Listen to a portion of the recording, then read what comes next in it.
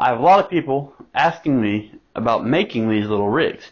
Now, by necessity and the way I design them, there's a lot of plastic parts on these, a lot of printed parts.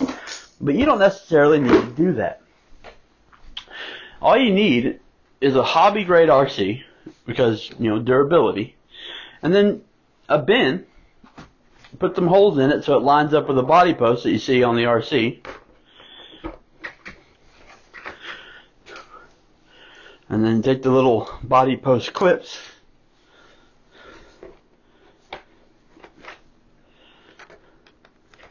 Now these may become an issue if you're out there, picking up stuff. You don't want to risk pulling those out, but they should be pretty steady.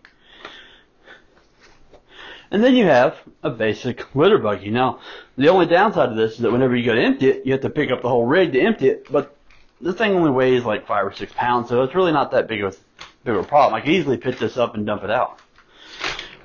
But all you need is a hobby RC. You can buy them used on eBay, or maybe you have a little brother, sister, nephew, or uncle or something who has one he's not using. That's a super cheap Litterbuggie, I guess. I don't know.